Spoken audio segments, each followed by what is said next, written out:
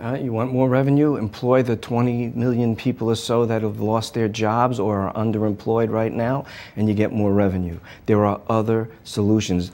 The tax system has gotten regressive in the last couple of decades. Maybe we need to add some progressivity there and make it fair. If we're in crisis, which maybe we really are, not the result of the fault of public sector workers, but the collapse of the private sector, maybe everybody has to ante up, and maybe we do have to go back to some of the tax structures that existed before the last 30 years.